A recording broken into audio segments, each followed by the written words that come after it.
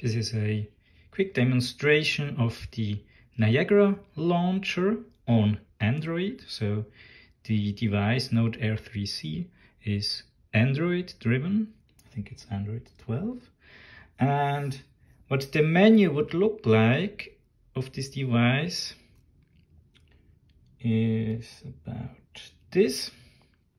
So you have on this side, you can take notes, you have your apps, settings, and your files.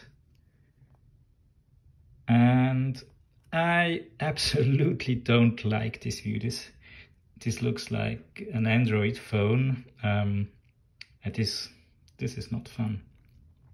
So I installed the Niagara launcher,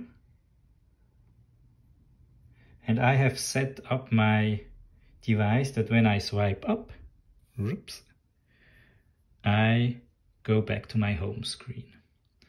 So whenever I am in an app or in my planner or anywhere, I swipe up and I come back to my Niagara launcher. And here you can customize a couple of things. For example, this is a widget that I have access to my most used PDFs as my weekly planner. Unfortunately, I haven't found a way to access one specific file here on the launcher. So I would prefer to have just access to one specific file, but this is not possible, or I haven't found a way yet. So here on the right, I can choose all my apps, and you can customize as you want. You could customize the symbol, you can give it the name as you like.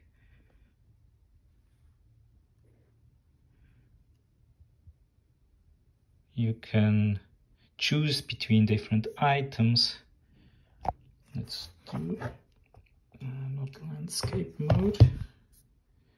You see how it looks bright.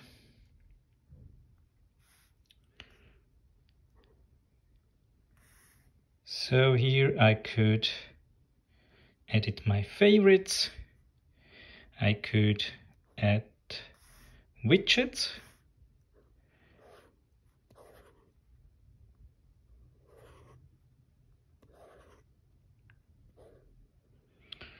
Or I can also use some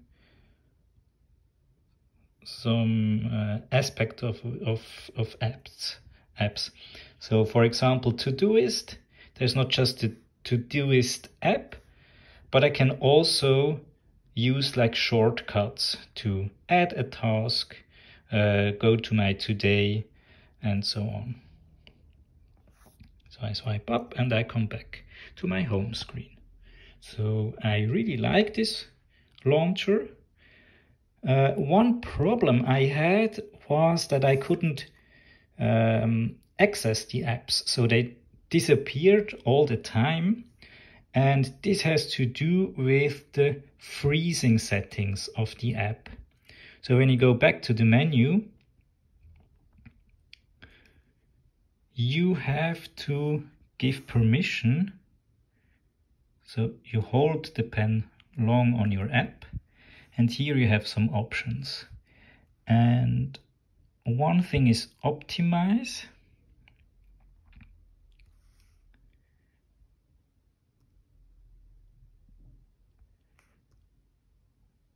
Is it?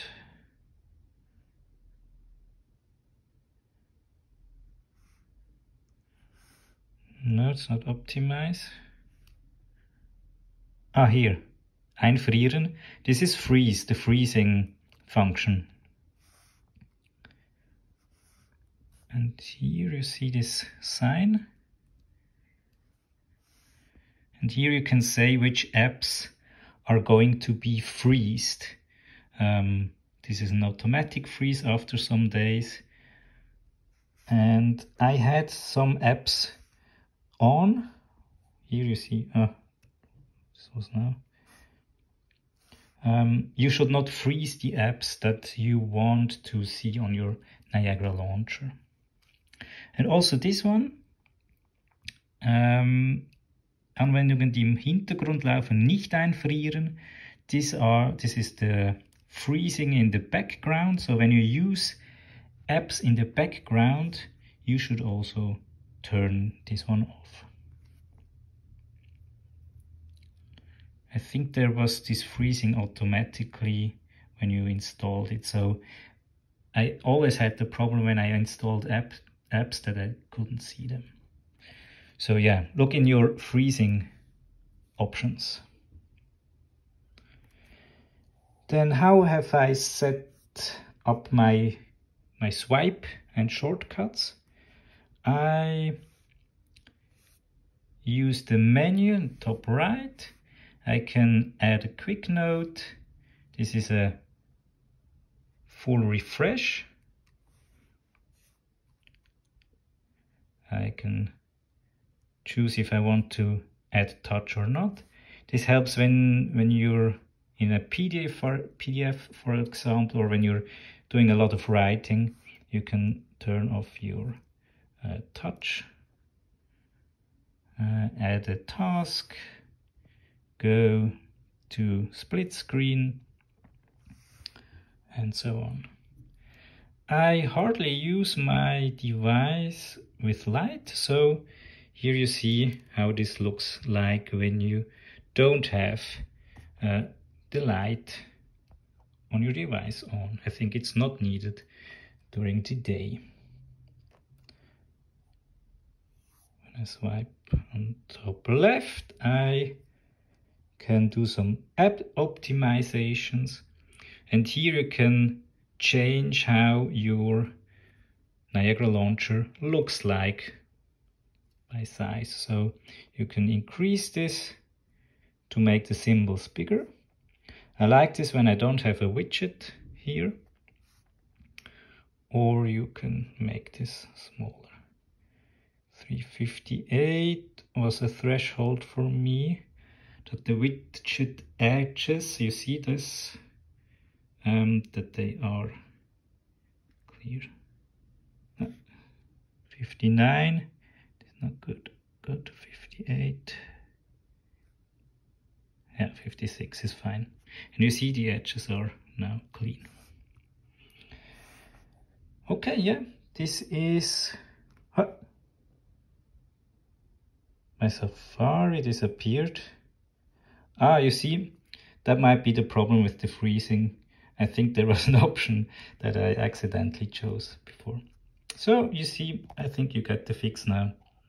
Have a good one. Bye.